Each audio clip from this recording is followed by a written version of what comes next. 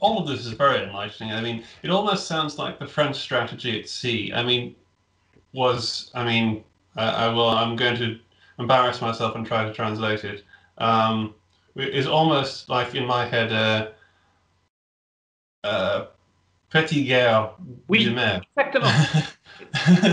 Well, of course, the idea of a naval guerrilla, une petite guerre, it's very important. In fact, the French strategy was looking like a naval guerrilla in the Caribbean because they had a small craft and things like that. In the Atlantic Ocean, it's not that because to have a disymmetric warfare, you have to have disymmetric means, and it's not the case, except again in the Caribbean. In the Atlantic, the French use frigates, ship of the line. So the only thing, but it's very important, is that they avoided combat, but they had the same means. So you cannot stress it as petite guerre. But in the Caribbean, it's very true. Okay, interesting, and I'm glad I got that right. Anyway, also, I mean, what you were saying about the Brest fleet. I mean, many people lay great stress on British combat victories, and I'm just sort of chatting here. We'll get on to the other questions in a moment. But they had to continually blockade France during the Napoleonic Wars because the threat of the French fleet was still there. Yeah. And that in itself is something of a success. In fact, it's very complicated, of course. The one thing about this is the blockade of Brest did not start as a close and continuous blockade until 1800. It's very important because people, when they think about this period, even in France, they think about the Napoleonic Wars. And the Napoleonic Wars, yes, the French ports were blockaded. It was a very good strategy. I am telling you, as someone who reads the. I don't know if there is a debate about the. To this day, is there a debate about this choice of strategy to blockade? I can tell you from a French point of view, it was good because when I read the French sources from 1800 on, it's a nightmare. Of course, what you said is very true. Of course, it has cost. It is very difficult to keep at sea all this time, but it was a very good strategy because the British fleet hardened herself. So, but since in front of Brest from 1795 to 1800. 1800 is good, 1800. Yeah. Okay.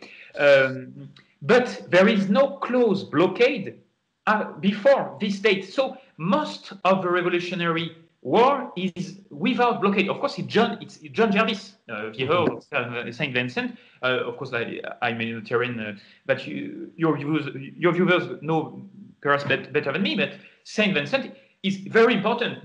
I've read this excellent book, the remaking of the British fleet by Saint Vincent, which is a bit exaggerated, but is excellent. Of course, Saint Vincent is Saint Vincent is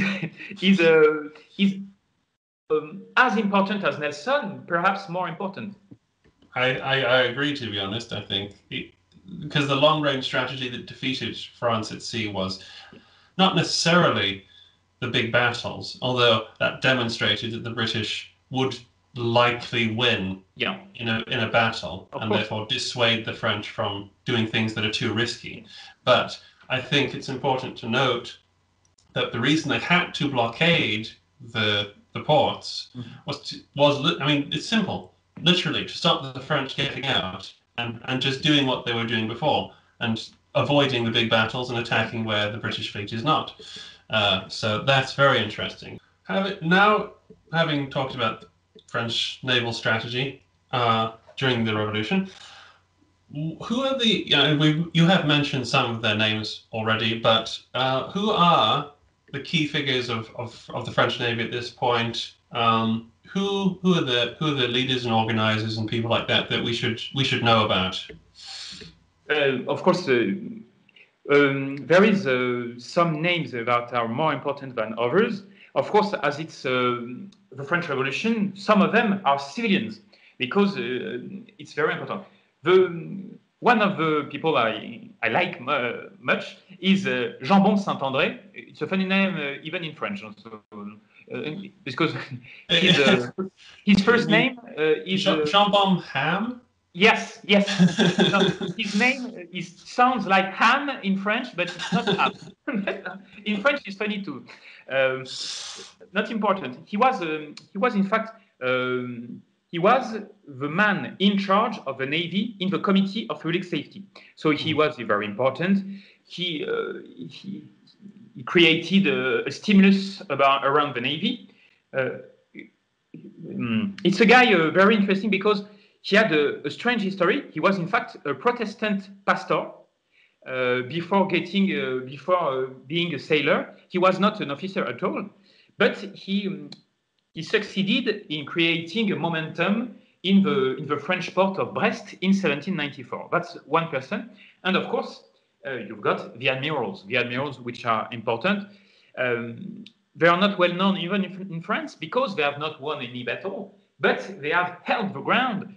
And some of them, of course, have, and I'm getting to the second part, have won successes. I'm thinking of Villaret-Joyeuse, Amiral Nieli, l'amiral Van Stabel, etc., etc. What were their main features? Of course, I've not dug up any battle tremendously won by the French, of course, but much to my disappointment. But, but of course, one feature is it's important because it's about the indirect strategy. Is what we call the light squadrons. I think it exists in the British Navy too. What are they for the French? It's the same thing for the British, if I'm not mistaken. Mm-hmm. You take 74s. 74s, as you know, they are the ship of battle, the most common, they sail very fast, especially the French ones. And why? Because as I said very earlier on, before the revolution, there is a work of standardization to an absurd point in the French Navy. To tell you, at a moment they try to give each mast the same height. So it's we are very strong at standardization in France. Sometimes it's a bit absurd, but I'm talking about nowadays France. Let's skip that. Of course, so why it is important? Because the light squadrons of the French Navy, all 74s, all built, all the same. So no one's lagging behind. They are very fast.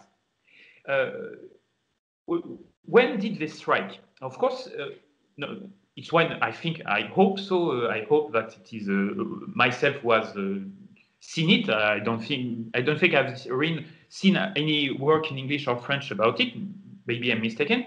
So it begins in 1793. 1793, the main fleet goes to protect the Vendée. They meet with the fleet of Howe. It's very unclear. Did Howe refuse to attack? I don't know. The French sources are quite bizarre about that, but no battle. And everyone goes to its port. The French main battle navy goes into a kind of mutiny, but a very strange mutiny because it's a mutiny for the Republic. The sailors want to get back to Brest to protect Brest from getting the same fate as Toulon. So it's not because I'm telling this because sometimes in some British histories it's quite unclear. It's not at all mutiny against the Republic. It's mutiny in favor of the Republic. Okay, so that's the main campaign. And after that, in September, October, six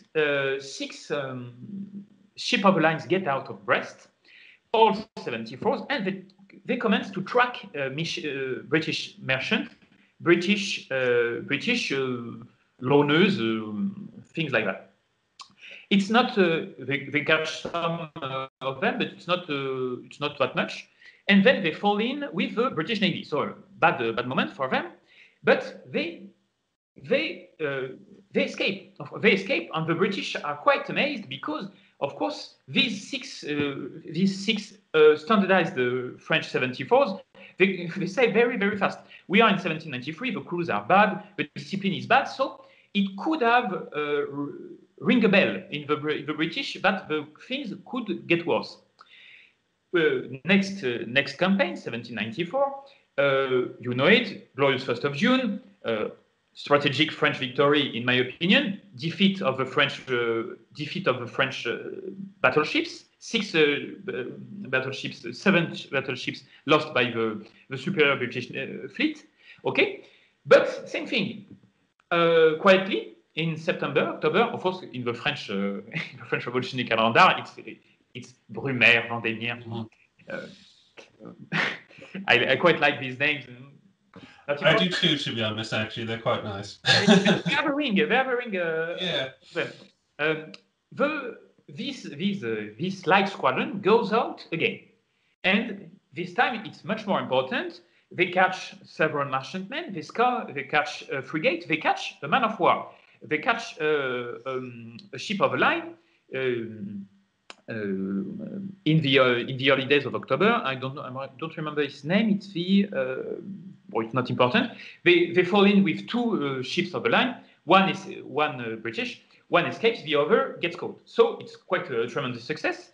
Of course, in the light of British success, it's nothing. But in the 18th century, to take a British ship of a line is quite a thing. So it's very important because the French scholars say constantly, the Revolutionary Navy was bad.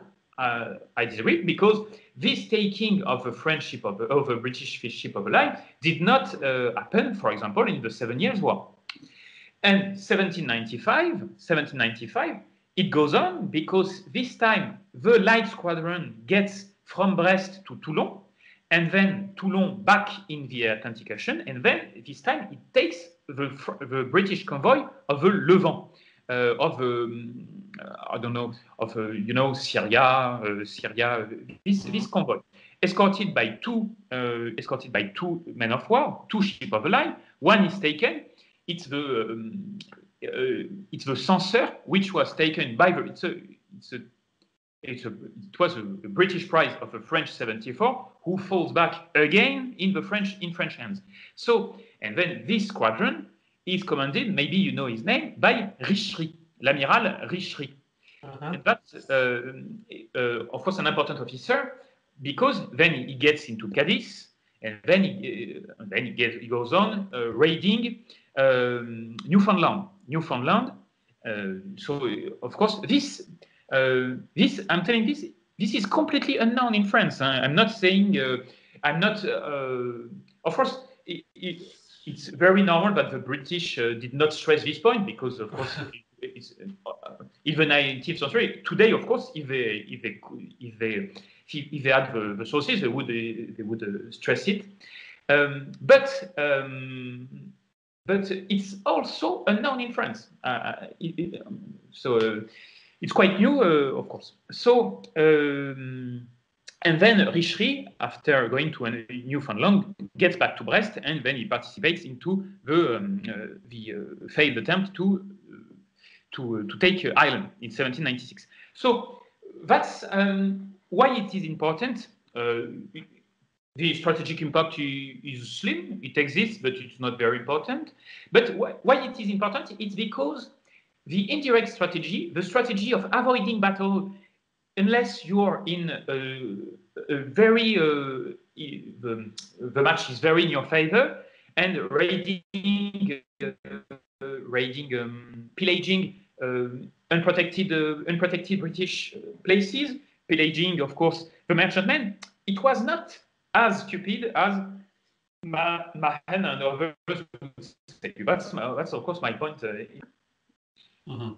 Yeah, I mean, I admit I haven't heard of those specific instances before. I always assume that French ships must have taken British ships, but it's not very well known, the specific instances. Like in the War of 1812 with America, Yeah. they go on and on and on and on about all of the British ships they took. Yeah. But you don't hear that side of the single ship actions or smaller ship actions where the French win. Well, in fact, almost all single ships action went to the British, especially for the frigates. The frigates, it's a massacre, and it's very interesting to understand why. But these actions of the light squadron, of course, it's not a fleet battle, but it's not a single ship action because there is 6 or 7 ship of the line on the French side, and the point is to get an overwhelming power because they know that in single ship duel they would lose. So it's not it's a good. No, it's very intelligent. It makes perfect sense because another reason why this petit guerre works well is because the French do know that they can't really beat the Royal Navy in action. So what do you do? Obviously, fight when you have overwhelming superiority, and the rest of the time try and let them catch you if they can. Yeah, and the point is, it's based on one of the assets of the French Navy, which is not really its speed again, not really its speed, because there is British ships which sail faster than the French, but the uniformity, the standardization, because the French 74s sail fast, but again they sail uniformly fast, and that's the point. Very interesting there. On the subject of sort of battle tactics, I'm aware that the British, well, there's the idea that the British like to fire into the hull, and the French like to fire up at the masts.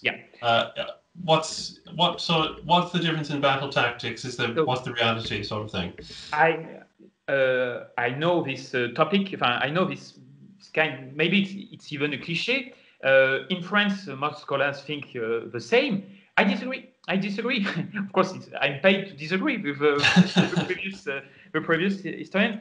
I think the point is you do not fire on the hull or on the masts on theory. There is a strategic and a tactical context. Why do the French sometimes fire to the mass? Because they are chased, of course. So the strategic crushes the tactic. It's the strategy that defines the tactic. This is very, very important. Of course, it's my opinion. Everyone can disagree, but I think that when Cornwallis is chased by the French fleet in 1795, it's called Cornwallis Retreat. I think some of you viewers know it because it's quite famous. He manages to escape a French fleet. Where did he fight? Where did he fire? Not on the hull, on the masts of the French, because he wanted to escape. And when the French want to escape, they fire to the masts. So the strategic situation cannot be forgotten when you talk about tactics. But what about the fleet actions, where there is almost an equal match? I do not think that the French fired on the masts that much. I have a report very interesting about the Battle of the 1st of June. In French, it's called La Bataille de Prairial, because it's the month of the revolutionary calendar. Because, as you know, it was so far away from the land that you don't have a name. So in English, Glorious 1st of June. In French, it's the name of the revolutionary calendar month. So what did Villaret says? He says that he ordered to fire on the masts. Why? Because he wanted to avoid a prolonged fight. Because all he wanted was to get his convoy.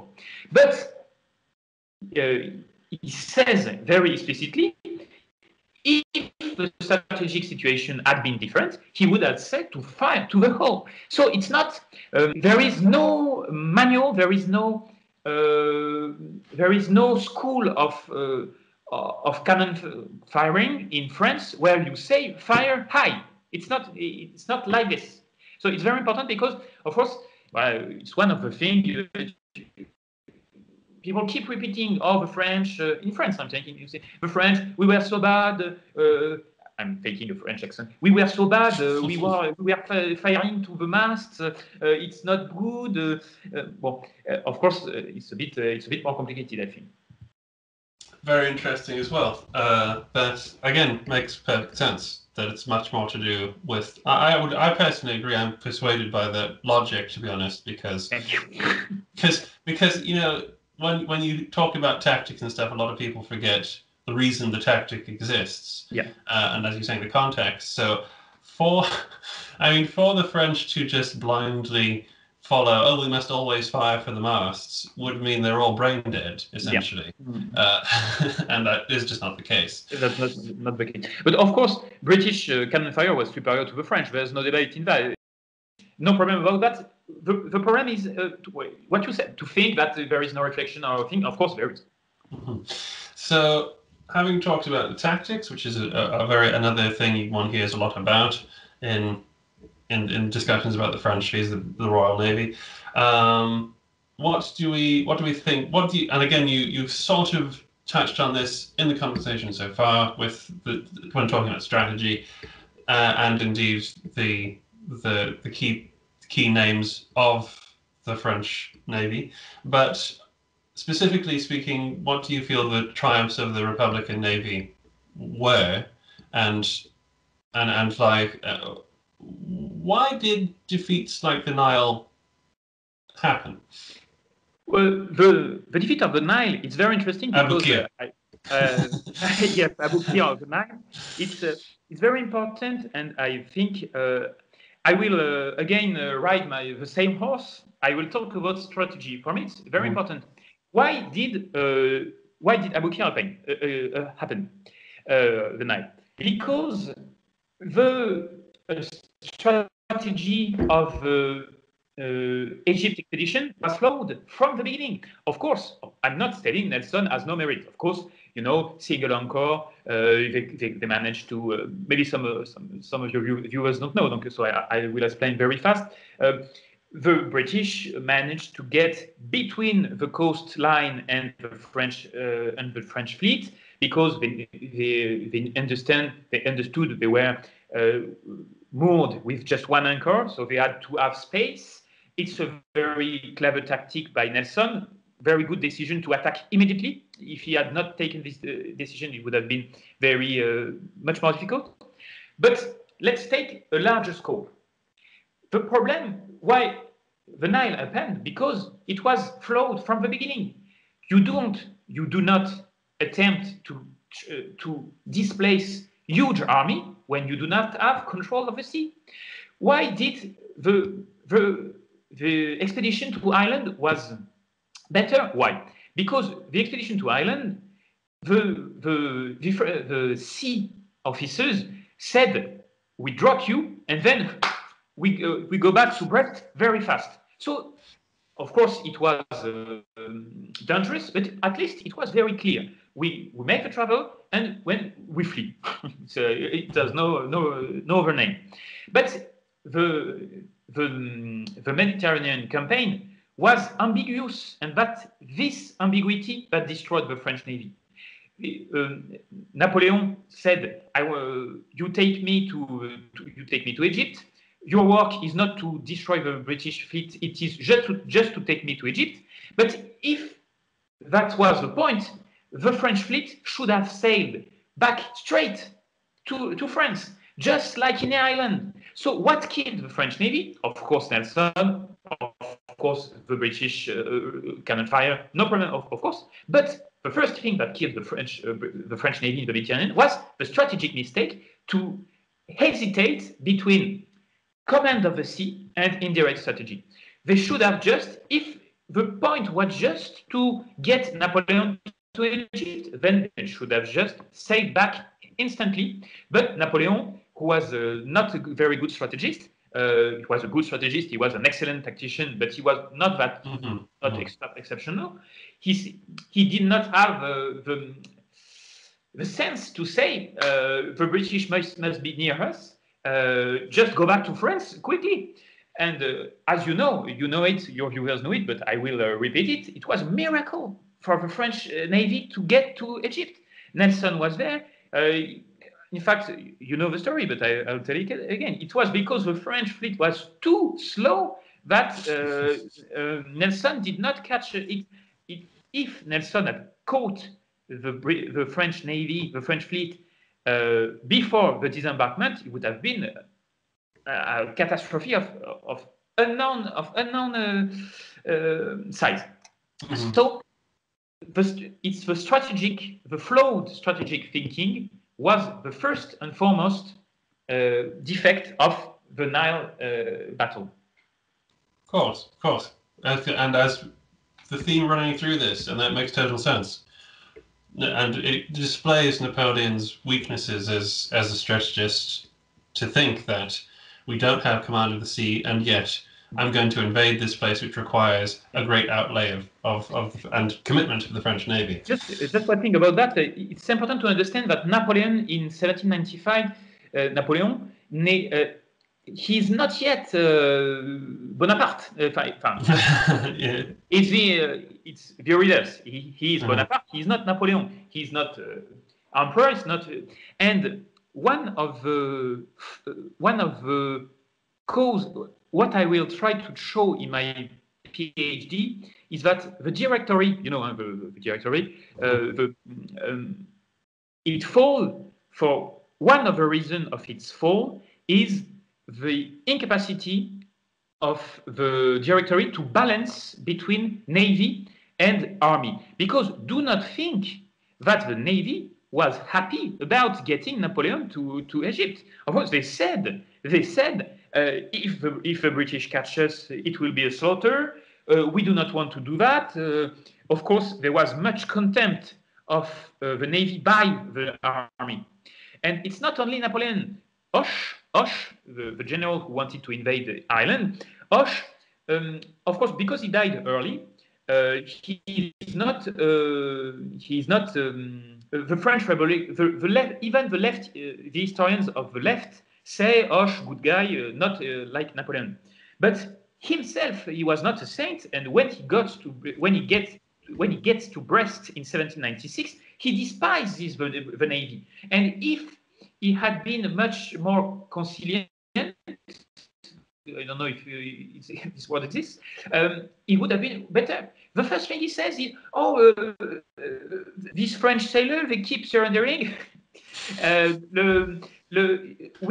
If we fight on the sea with the navy, we will shoot the first sailor who wants to surrender. Of course, how can you cooperate in this kind of sentiment? It's impossible. So the historians of the French army have said, of course, the historians, I'm not talking about the sources, the historians have taken the side of the army, have said, these sailors, they kept holding back our great generals. It's not true. It is not true. But again, you will not find one book of French history who says what I'm saying. I think maybe I'm, but you've got no book in defense of the French Navy against Napoleon a bit, against Hoche, nobody. Well, I'm certainly looking forward to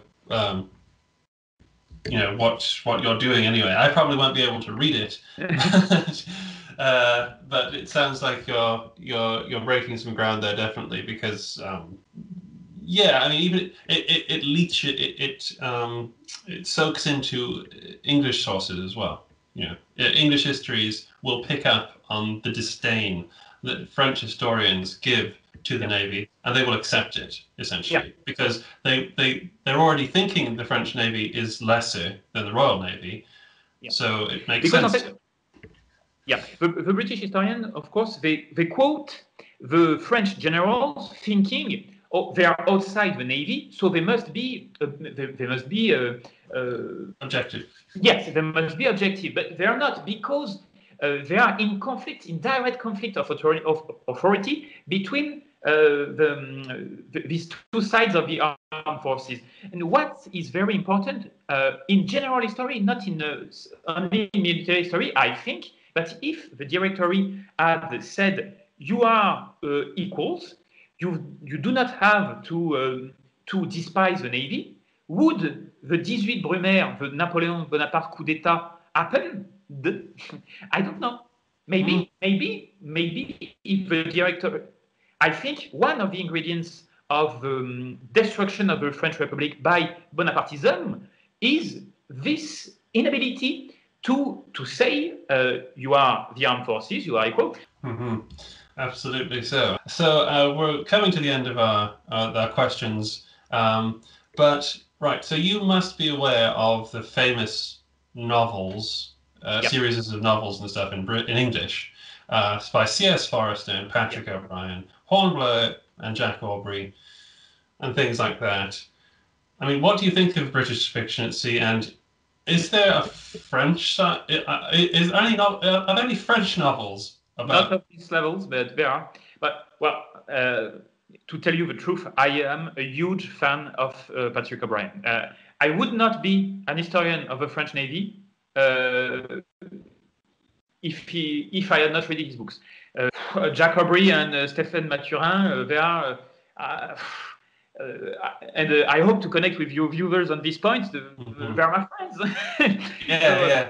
I think I've read... You may think I say this to brag, but it's not the case. I've read 7 or 8 times each of the books. My life would not be my life without these books. It's extraordinary, excellent in the picture of the British, of course, of the global the globalized state of the war, because he was in advance with historiography, because historians talk of Atlantic War, global war, but he was showing this, Patrick O'Brian, he was showing this before when he was writing his novels. So it's excellent. One very important thing is his treatment of the French Navy, which is almost French biased. In fact, it's he talks about the Battle of Algeciras, 1801, which is one of the very few French victory in a battle fleet, small battle fleet. It's depicted very clearly, and it's very rare. He does not tell about Trafalgar. He does not tell about the Nile. We know that Jack Aubrey was he references the Nile. Yeah. So, and the French, in fact, it's almost French bias, because during the Napoleonic Wars, really the French Navy was in a very bad state. It would have been more to the point if it was about the Revolutionary Navy. So for a French reader, it's very pleasant, because it's remarkable. It's remarkable, and there is absolutely, I think I would like to know your opinion, but there is absolutely no anti-French bias in these books. I love them. They're my favorite novels. They're the best historical novels ever written. And this is from a guy who is not a sailor, who doesn't understand a lot of naval terminology and stuff like that, and who concentrates mostly on the British Army and Wellington and stuff like that. Yeah. But no, they're brilliant, and I agree. I mean, Patrick O'Brian was a great linguist. He spent a lot of time in France. Yeah. He's buried in France. Mm-hmm. Oh yes, indeed. Yeah.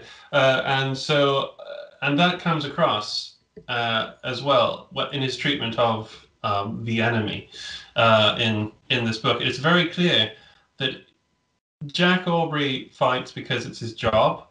He doesn't necessarily dislike the French. And Stephen Maturin, who he's a Republican. Yeah. He doesn't like Napoleon. He hates Napoleon. Well, Stephen Maturin, when I was young, this character had a huge impact on me, because he's so much things. He's Irish, he's Catalan. I myself was Spanish origin, so it's a bit complicated. Mm-hmm.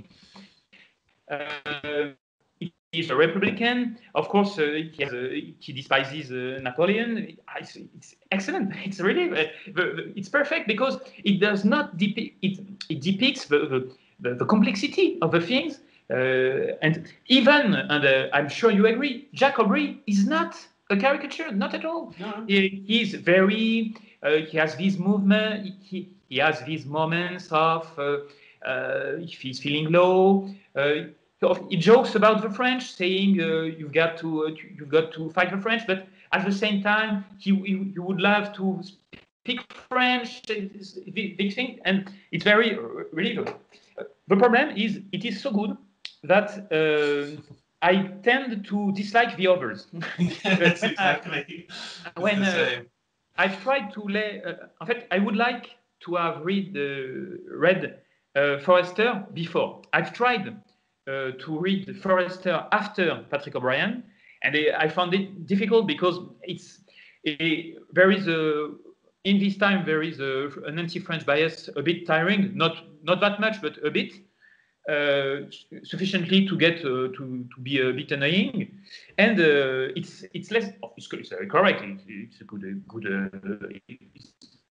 It's quite good. But when you have read these books, which are striking with naval things, but again, it's also books of history.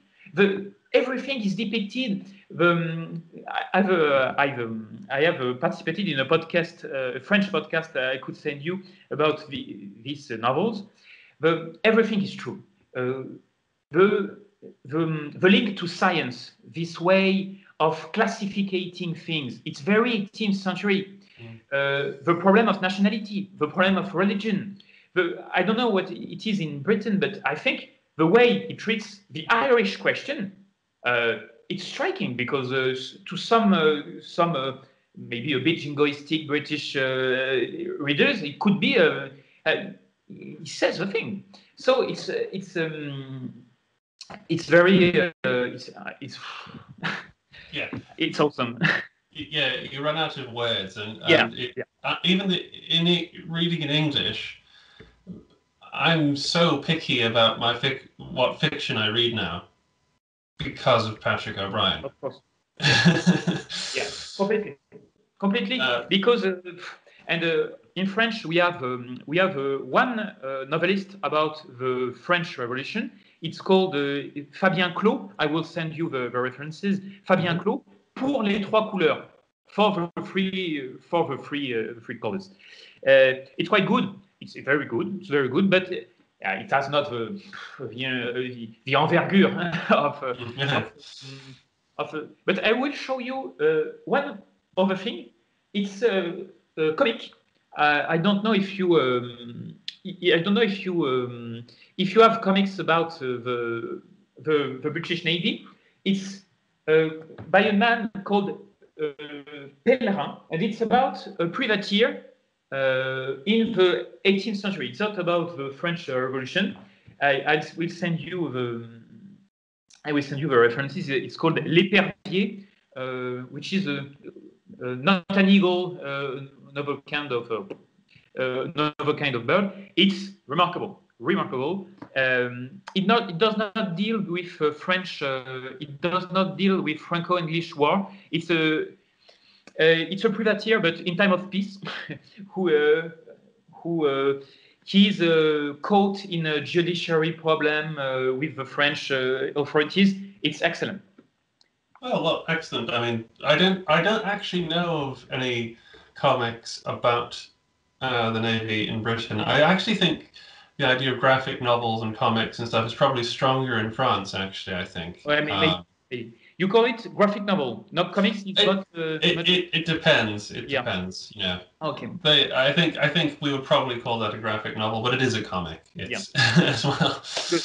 I did not know, so I tapped on my translator to get the right word. Maybe I'm mistaken. It's completely fine. It's just it depends on the author because graphic novel sounds grander, so you can sell it for more money. Okay. to grown-ups and things, So that's great. Always nice to meet another Patrick O'Brien fan. So as we end up, I mean, I kind of want to ask you about the privateers and Le Corsaire, because they do play a part in the French Navy. I don't know if you want to say anything about them. I can say a thing because I think it's important. During the French Revolutionary Wars, the privateering was forbidden from 1793 to 1795. So most people do not know about it in France and I think in Britain too. And why is it very important? You remember I told you there was a strategy of command of the sea at this time. So of course the pieces of the puzzle get together because the French authorities wanted to man their crews to fight directly the British fleet, so they forbid the privateers. Of course, it's kind of bizarre to think the French forbidden privateering, but it happened. And then, of course, the turning point is, as for the strategy, 1795. And at this time, of course, it's open the gates. The privateering is encouraged, and it's quite. And of course, what to say of it? What is le bilan? What is was it wrong or what is doing good or wrong? It's very complicated. I think that it was not that much of a failure. Most of the privateers were taken by the British frigates or even ship of the lines. Thousands and thousands of French sailors were taken to Britain. But was it a failure? I don't think so, because if you think about 1801 and 1803, when the war begins again in 1803, France has taken back all of its sailors because they have been liberated at the end of the war. Does it make a difference? France getting back its sailors, does it make a difference? No. The French are still in port, they are still blockaded. So I don't think it was a mistake, because these sailors, of course, they were missing. But as the French fleet at this time could not get out, I don't think it was such a loss. So again, of course, because the historiography has switched during the 1950s, the 60s. Everybody would say privateering, superb, it's the French way of war, we beat the English. No. And then in the 90s, the reverse, but to be absurd. The privateering was bad, it was not working. So I'm thinking to maybe reassess the case in a more balanced way. I think there was bad, but it was not that strategically. It was not a bad decision, I think, to unleash the privateer. It makes sense. I mean, everybody did it as well. I mean, privateering was just what you did in war. In the 18th century, when you go to war, you say, come the private men of war can go and do whatever they want. It's just what they did.